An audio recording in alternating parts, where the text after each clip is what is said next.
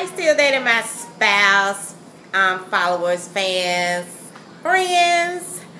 I am so excited to talk to you guys today because it has been a whirlwind week of premieres and just things in the news about marriages. And this week we've heard about a couple of celebrities that are filing for divorce due to irreconcilable differences. And you know, you get to thinking about the celebrities and are they doing, you guys have to excuse, I'm outside, so I can't tell them not to fly. So sorry about that.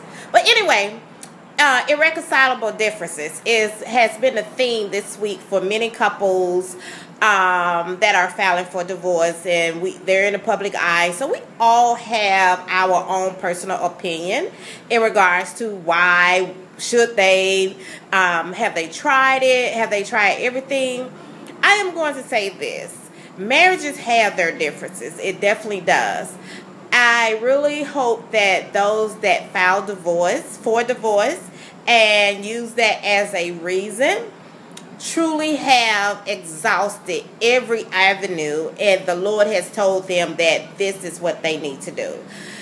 Gina and Pat Neely announced today that they are filing for divorce after 20 years, and I am like, 20 years? And you're saying irreconcilable differences? Come on, man, 20 years? Tell that man to go on to the next room and you guys figure this out.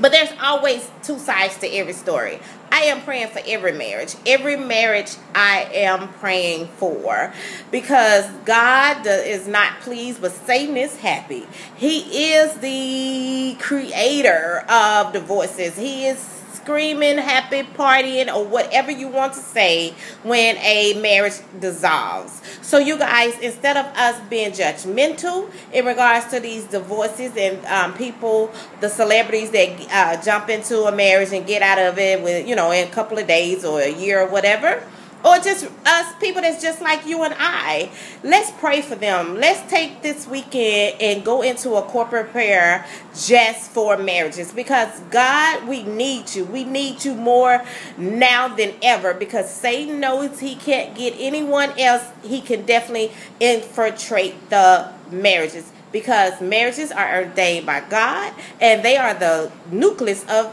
a community and definitely of the family. So you guys, pray for all marriages. Pray for the Neelys. Pray for Amber Rose. And just pray for every marriage. Pray for the marriage of your friend. You may not even know what's going on, but just pray for them anyway. Pray for my marriage. I'm going to pray for you guys. Pray for everyone, because Satan is busy.